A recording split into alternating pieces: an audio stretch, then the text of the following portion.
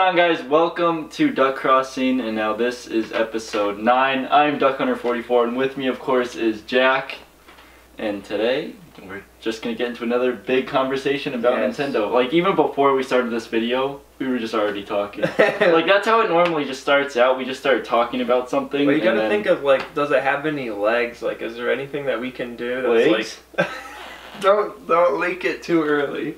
Don't tell anybody about it. Are we talking about arms right now? We always gotta sneak an arms thing in there because otherwise it's like, okay, what are you doing? Before we dive into anything, I just want to say, we just got absolutely thrashed with snow. Yeah. I mean, like, we got absolutely hammered. Like, I don't know where you guys live, but we got destroyed. And we're not the only ones that are getting... No, like, and we're up in the mountains, too. Yeah. So we, like, when I went to work, there was no snow. But I come back here, it's just thrash. Oh, man. And it's still coming down. Yeah, it's Christmas time. I mean, we've been ready. Like, there's at least 3 feet out there right now, I'm not gonna lie. I came home, dude, and the plow, like, like, the walls were, like, up to here, dude, on the road. When you leave, you'll see it, dude. Oh, man. We got thrashed. I'm glad I don't have to go too far. I know, you should go down the road, but still, like, dang, dude. You've just been getting annihilated. I mean, that was kind of another thing that tied this into the concept of what we wanted to do today, because I remember when Brawl came out, there was a snowstorm going on. Oh, dude. And we were getting... When the Nintendo Switch came out, the launch, dude, it started to snow. I mean, it was freezing, yeah. But it started snowing, too. Like, it wasn't like an actual snowstorm, like but it did start snowing. Because, like, when we went to Brawl, like, we were getting ready to go to GameStop for the midnight launch. It was, like, really crappy out. I was going to go pick up my little brother, and we were heading to GameStop, man. It was like, you're going to weather the elements you could get to. Because that was something that also I wanted to tie in this, like, I remember going for the Brawl launch, like, how big of a thing that was. Like, everybody was in on that game, and that's what it's like again now. Right, with Ultimate. When you have a successful platform, and, like, a platform that people are into, versus... like the Wii U, it feels like people didn't even care. I don't even about think Smash 4. I feel like Splatoon was bigger than Smash on the Wii U in a way. In a way, yeah. I mean, they were bundled together, so that it was definitely a much more like new, interesting type of concept. Like Splatoon, even now, it feels super fresh. Like it just feels different from everything else, and like how much they improved over just one version of the game. Like Smash Bros. Is the same way too, like going from the original to Melee and then going to Melee to Brawl, like they constantly have to like top what they did before. What they're doing. And now we're at the point where we have almost 100 characters, almost like over 100 stages. And you know they're going to keep adding more. Well, they got DLC. Yeah, I mean, so it's just going to be a consistent roll of just stuff. Which is unbelievable, like, without a doubt. And that's another theme of going today. It's like we are so spoiled with good content. I mean, this year I would say is probably even like a lesser. Like there wasn't as many big things. There was just kind of like Pokemon and Brawl, or the new Smash Brothers were like huge things. But those you had to wait the whole year to get to. 2019 is gonna have some heavy hitters first off. Animal Crossing, dude. Well, that Yoshi, I'm really excited for Yoshi. I really Yoshi like will be cool. Game. Yeah. To me, it's just all about Animal Crossing. Well, yeah. Nothing. When is it not? Yeah, nothing means anything compared to that. Like, all I want is to play that game. Right. Because, like, I got so teased with the Pocket Camp. And it's like, it's a really good game, especially for a mobile. And I love the mechanisms they use to, like, change the formula, but also stay true to it. But it really made me want to play a real Animal Crossing game. Well, I mean, it's been so long. I mean, we say it all the time. It's been so long since we've had a full Animal Crossing game. But I think their idea was to wait for the right time, the right platform, and like really, hopefully, make some significant changes to the formula, because they haven't really. New Leaf was the biggest changes. Right, and they were big changes, but like they weren't. It was the still same mechanics, same, you know. And that's the same thing I wanted to talk about today, is like, I have huge nostalgia and love for these old games. Like, I'd love to boot up the old Animal Crossing, or boot up the old Pokemon, or boot up the old Smash Brothers, but in actually playing it, because like I recently hooked up the Wii, put the AV cables in the back of the TV, and booted up the Wii, got the Wiimotes out and everything. Like, because I wanted to play the Subspace Emissary on Brawl, because it was like, man, I haven't played that in 10 years.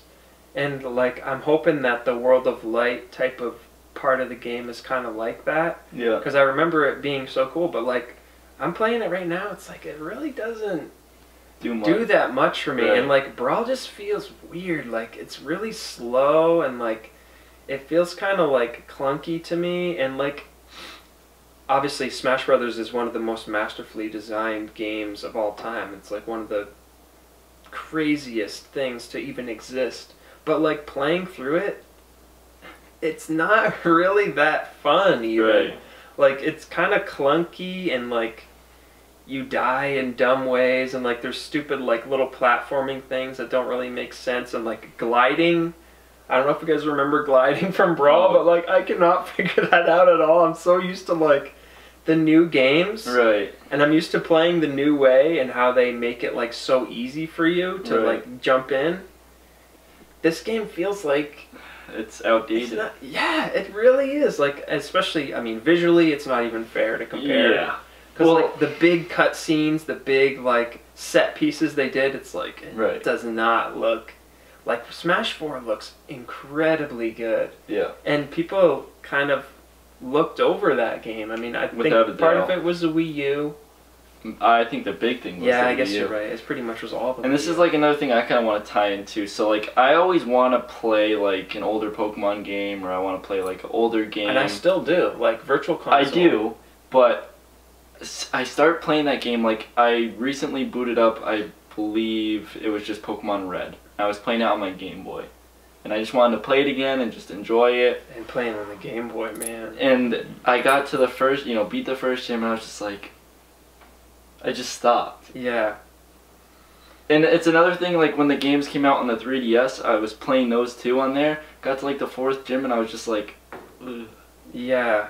You really got to push yourself to get through it. Like, you and, gotta like, feel but, like, when I started, though, I'm like, oh, okay, I'm going to have an awesome team. I'm going to beat the, have a great team, enjoy this game. And then I get there, and I'm just like, ugh. It's a much more of a grind. Like, if you want to build your team, it's But, like, when a new Pokemon game comes out, it's non-stop. I'm non-stop playing it, like Pokemon Let's Go. Yeah. I mean, they just make it so much easier for you to, like, get to that point of, like, building your team or catching the guy or, like, shiny hunting, like you talked about. Oh, that's so fun. Like, getting the perfect stats, getting the perfect, like, nature, like, you can actually do these things. Right, you can actually... The game makes it like you can actually do it versus in the old game, it's like most of that stuff was hidden, you didn't even know about it. Especially as kids, like, you had no clue, like, how to make a perfect Pokemon. Right. You just didn't know. Like, now it's like they almost teach you. Like, some of those things are still kind of behind the scenes a bit, but, like, it's just so much more accessible, and it's so much easier to do this stuff, and it's like, that's not a bad thing. No, not at all. That's not a thing that I think we should think of as, like, if you're making the game more accessible and easier to play and, like, easily to get to these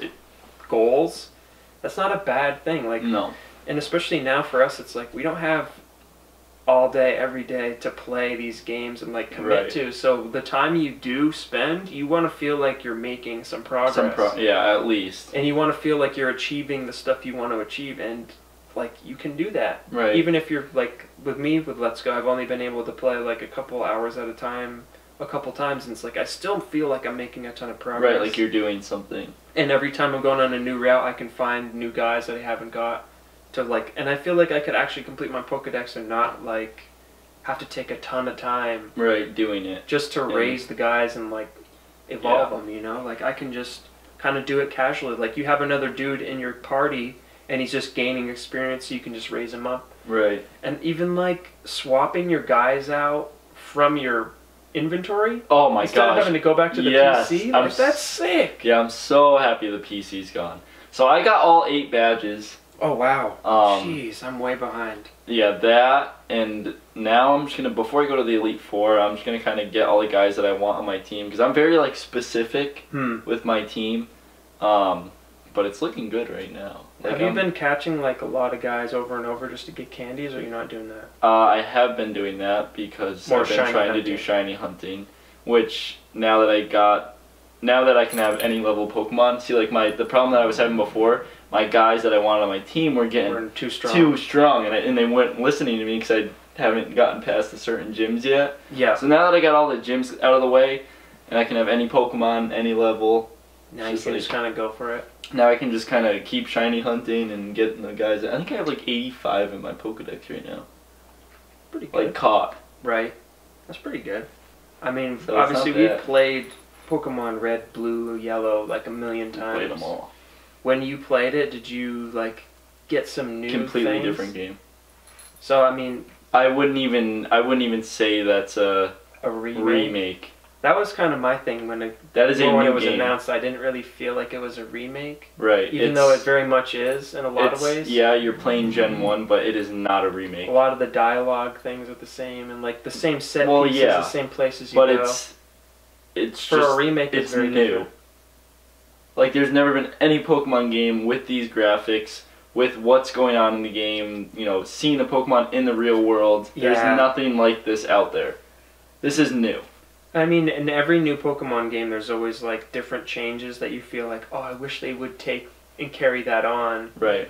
In this case, like, I feel like there's a lot of things I would really like to see them carry on, and they're like very essential to the main mechanics of the game, like the wild Pokemon thing. Like, I definitely would rather go back to battling in wild, but being able to see Pokemon in the wild, that's something I would really not want to change. Right, like the thing that they should have added is probably like, would you want to catch this Pokemon or do you want to battle him? Right, know, like, I guess you could do it that way, but it's like a lot of, like, there's some moves well, they should just have you battling them. They have no use unless you're using them for capturing. Right. Like false swipe, it's like, what would be the purpose in that unless you're using it to capture guys? So, like, that's something I would like to see kind of go back, and I think they probably will. Oh, without doubt. With the new game, but other things, like I said, changing guys out from your box in your actual inventory, I think that's awesome. Right. And stuff like we already take for granted, like TMs being used as many times as you want. Well, I'm glad. I'm works. really happy. Like, your Pokemon, like either Eevee or Pikachu, uses like cut.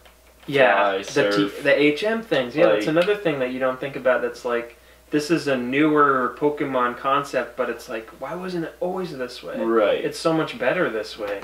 Not to say like the old stuff is bad, because like I can still play that and enjoy it for what it is, but the way we get to play now is just, it's better. I feel like it's better. Without a doubt. With Smash Brothers, you know, obviously we haven't got to play it. No. But I mean, I played it. This is essentially, like we just talked about, like remake port kind of thing. Like, that's kind of what this one is. But I think the stuff they're going to change in this version is going to make it better. Right. And it was already really good. I mean, you could tell they're trying to make it better, without a doubt.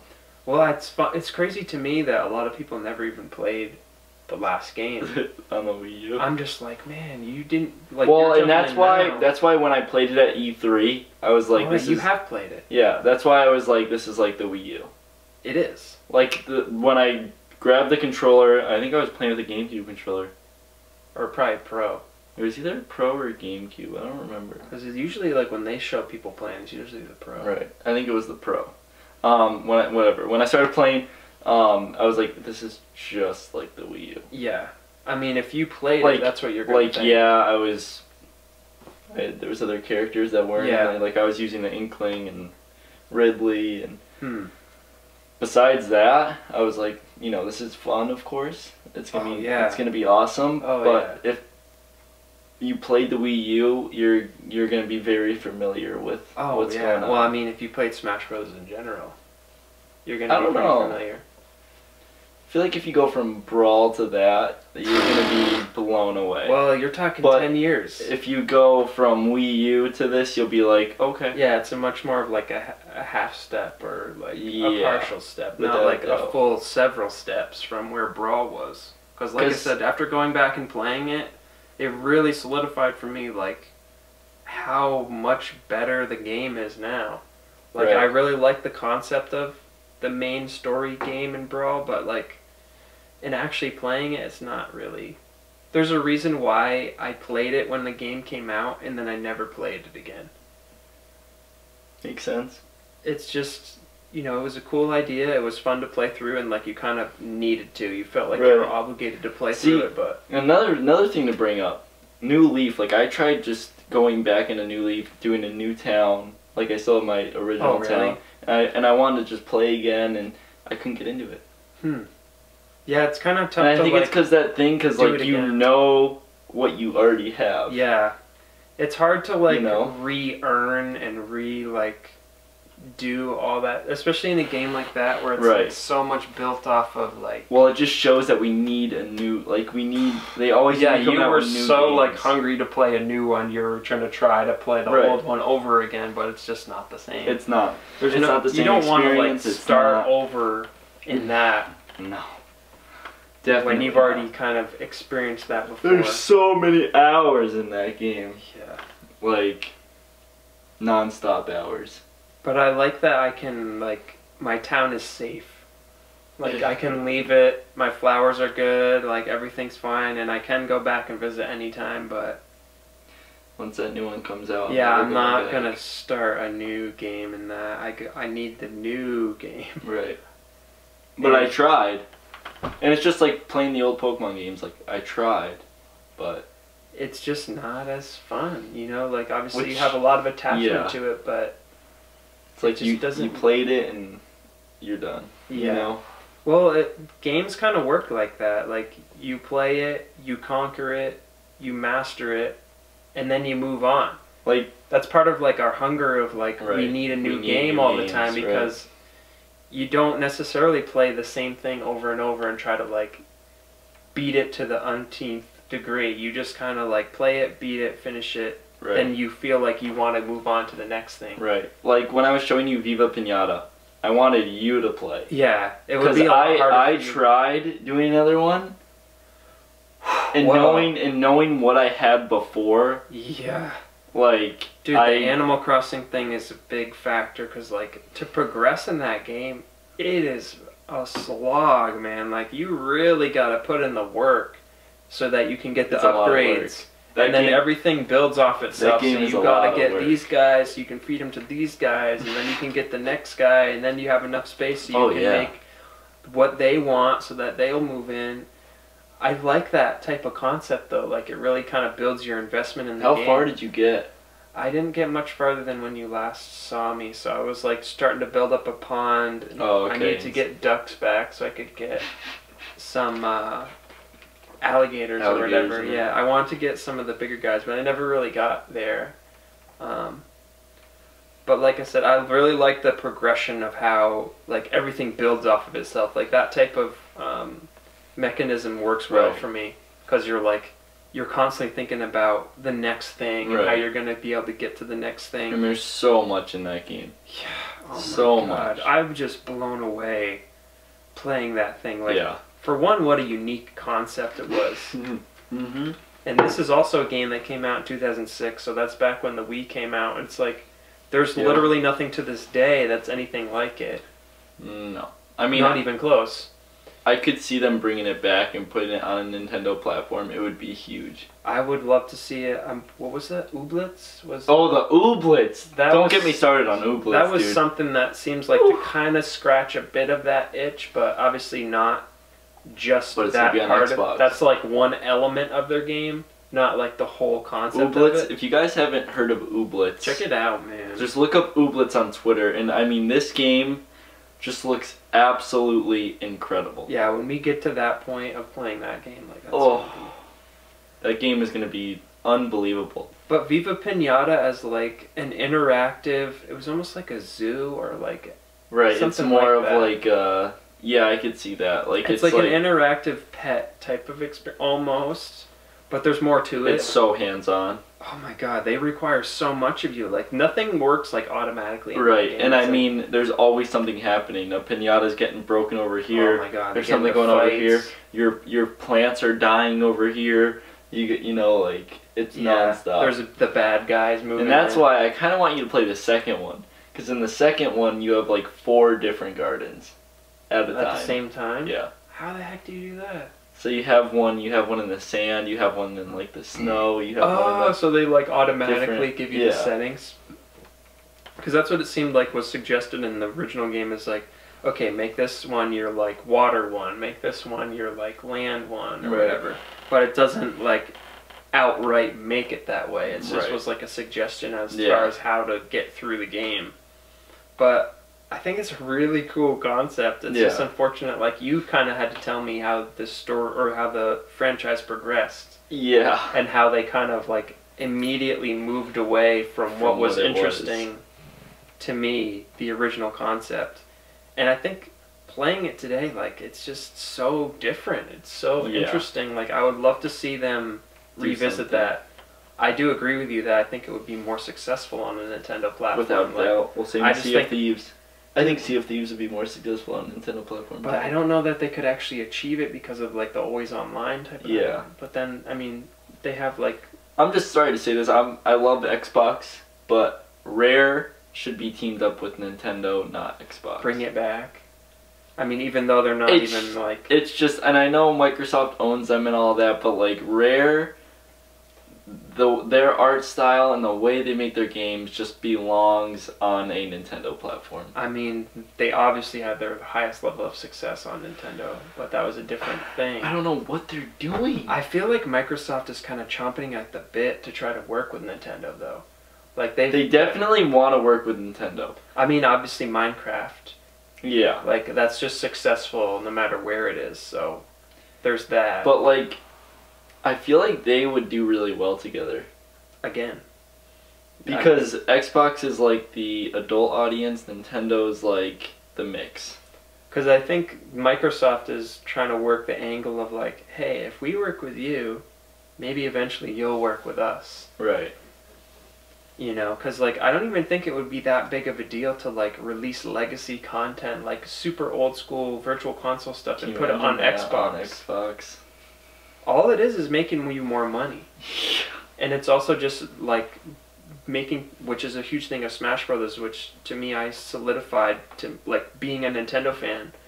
Like, most of those characters, when I played them in original Smash, like, some of them I didn't even know who they were. Because I kind of jumped in, like, I didn't have a Nintendo platform myself. It's like I shared it with my cousins or whatever at Grandma's house. But, like, Ness and, like, Captain Falcon and, like, even Samus, like, I didn't know who these were. Right. So, like, I learned about them through Smash Brothers, and then I wanted to, like, discover further what they meant and what the legacy was in the Nintendo history. So, like, that kind of opened the door. And I feel like that could be the same way for kind of the cross-platform thing, a crossover type of game. It just, like, it makes you want to find out what these guys are all about. Right. And that's, makes like, sense. as the big companies, like, that's definitely what they want to see. Yeah. They want people to, like, dig into the library and, you know, become more interested in more of the franchises, especially with Nintendo where, like, oh, yeah, so much of their success is built around their big franchises, and some of them have been dormant for, like, since Smash Brothers. Oh, like yeah. F-Zero or even Metroid to a lesser extent. Like, they've kind of taken a break from it for a while. Yep. I could totally see that. So, like, I would say the message we're trying to get at today is, like, we just have to be so grateful and thankful for the games that we have today. I don't know how you can be somebody that is playing the Switch today and cannot, like, recognize, like, how amazing this thing is you have in your hands. Like, this is not that far removed from the Wii U. Yet, it has so much of a bigger impact. Like, you move one generation away, like... If you went to everyone in the world that has a Nintendo Switch and you said, here, I'm taking your Switch, here's a Wii U. Dude, even booting up the old Splatoon. Yeah, I know. It's like... It's night and day, and that's not that old. It's not old. But you play the new game and you play the old game and it's like, man... the colors, this is so much better. Yeah. No disrespect to, like, obviously it's original Splatoon, original Pokemon, original Smash Brothers. Like, to them, I love those things. Like, those are some of the most important things in my life. Right. But it's not as good. It's just, everything's always moving forward. Like, we need games.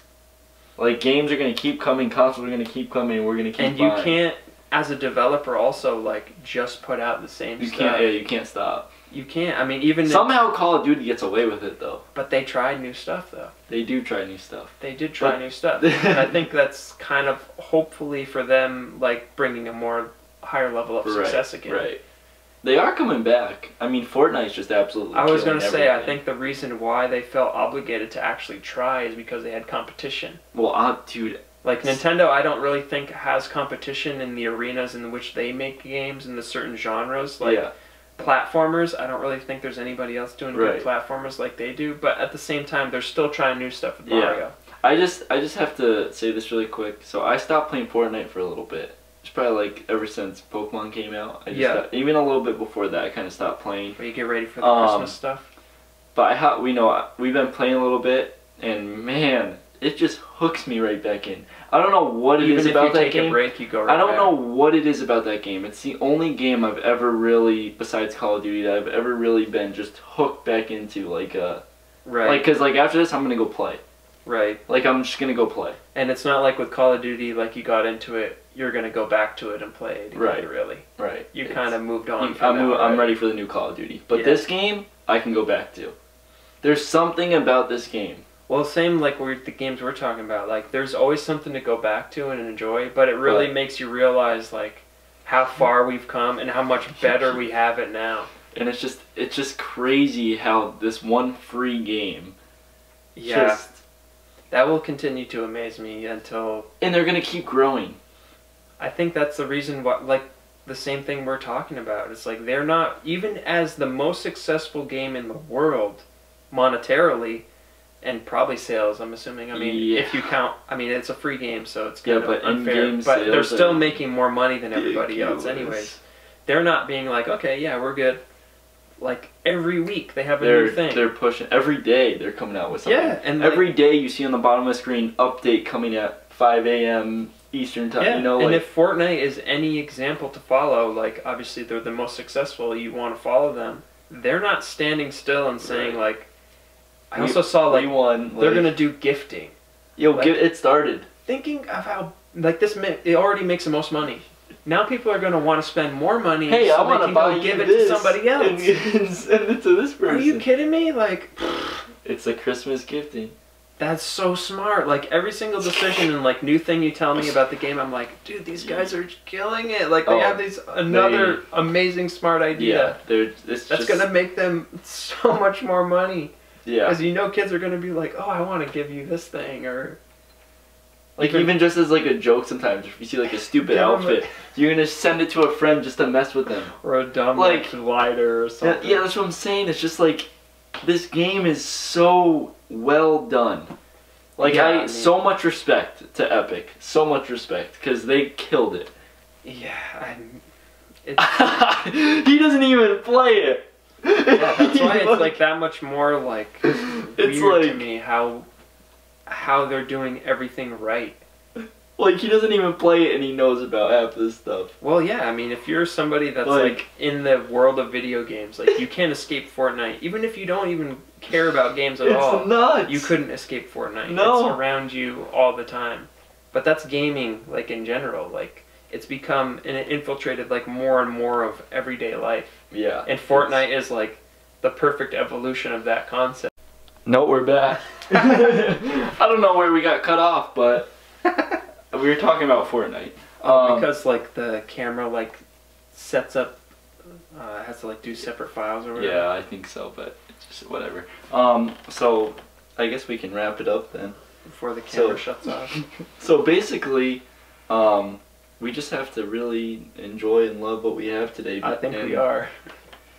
Because, like we were saying, playing old games, like, we love them, but it's like, man.